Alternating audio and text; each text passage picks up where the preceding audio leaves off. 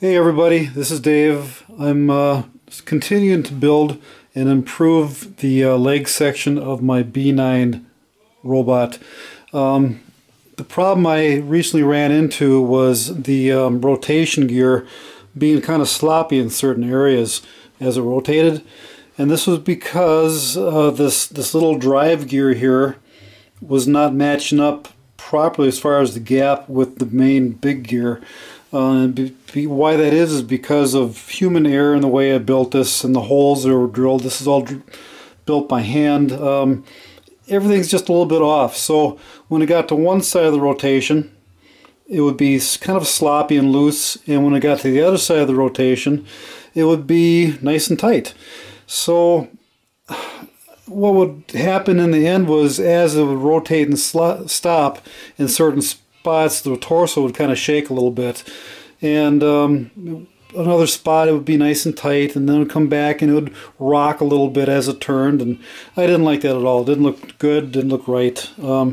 So I asked a couple friends of mine on the news group, Easy Robots, what they thought about designing a self-tensioning motor mount, and one of the guys came up with an idea of using a self-closing door hinge. Is what I used. It worked out pretty good. You can see right here I've got that in there. So this piece right here is a self-closing adjustable door hinge. You can see these little holes here. Basically you can use a Allen wrench or some other kind of tool and bend that over, and there's a spring back there, and put a little pin in there.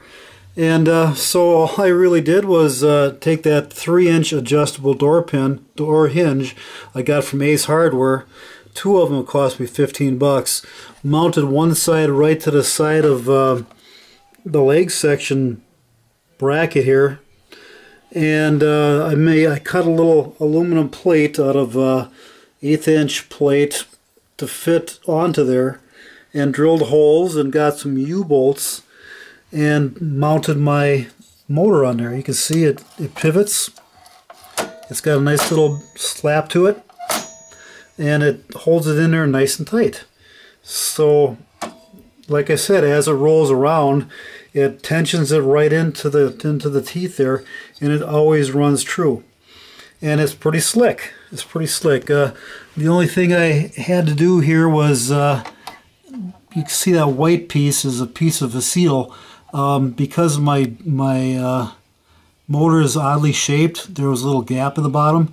So what I did was I got that piece of acetal and traced it out and cut it out as a spacer. And there we drill some holes through it, and the U-bolts go right through it, and it makes it nice and tight and firm and everything else. Quick tour here. The bottom of that motor's got an encoder on it down here, and it's all hooked into, down below you can see the saber tooth drive unit, motor controller, and that's my EasyB version 4 back here that controls everything. So the EasyB version 4 sends serial commands through the UART port here to the little kangaroo that's down there, and the kangaroo controls the saber tooth, which is actually the motor controller, the motor driver that drives this motor right here, and my other motor here, but we won't get into that. So basically, let me show you how nice it works. I've got Easy Robot, Easy Builder right now will control an animation script that I wrote. If I start this here, it should start up. Let's keep your fingers closed. There we go. Okay, it's just a loop that I've got, and different positions, and you can see basically how nice it tracks. And watch the bottom down there. I hope you can see that it just kind of adjusts as it goes.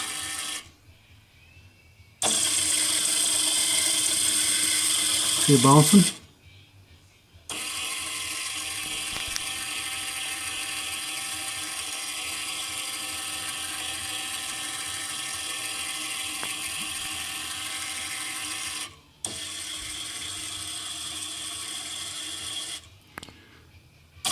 Nice and true, nice and tight. Self-adjusts. The little spring in there is really doing the job. So like I said, you can pull it away.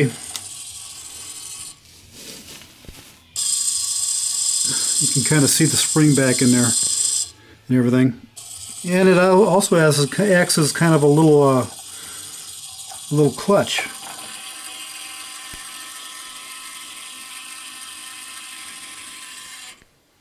Pretty sweet. I just want to thank the guys that helped me come up with this idea, and I think it worked out really great. So just a little video here to show you how it turned out. Thanks for everything, and thanks for watching. Bye-bye.